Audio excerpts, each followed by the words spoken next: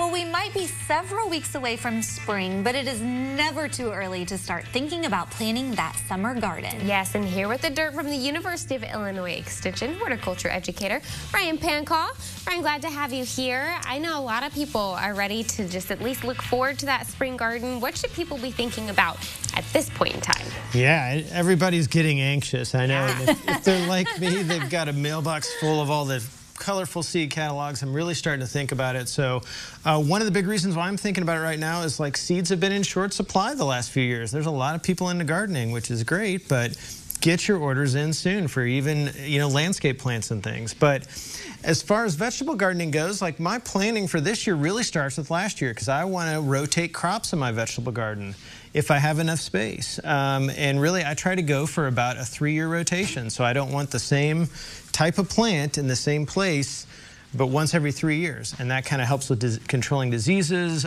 nutrient levels in the soil. There's a bunch of benefits to kind of rotating plants.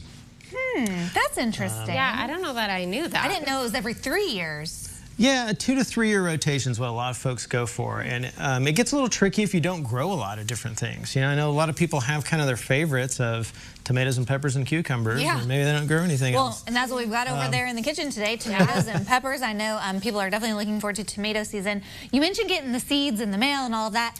How do you know, though, if they're a good seed? Like, I would think not all seeds are created equal.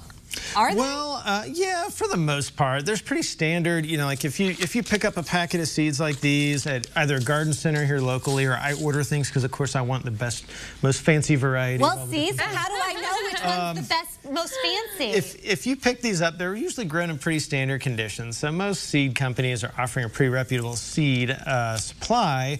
But what I really like about these is there's just tons of info on the back of your seed, the very seed packet that you pick up, where it can kind of tell you the timing for planting, the spacing.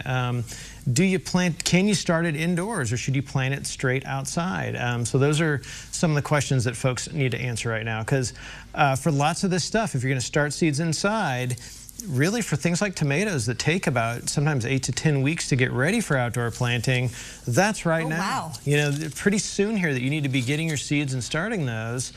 Because, all of us kind of work backwards off that frost-free date for our area, which is around April 15th, April 20th is usually around when I start to consider frost-free. But for some plants, like tomatoes are especially sensitive to the cold, we really recommend it's more like the last half of May to June 1st before you're going to put tomato plants out.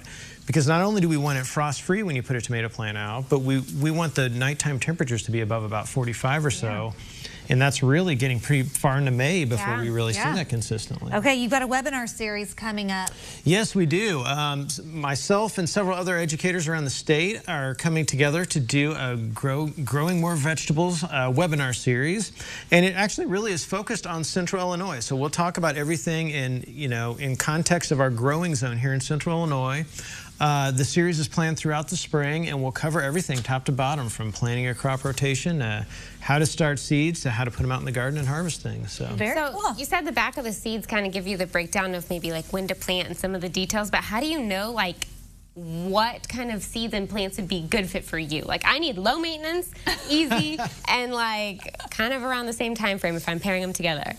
Well, I mean, there's, vegetable gardens may not be for you. They're kind of high maintenance.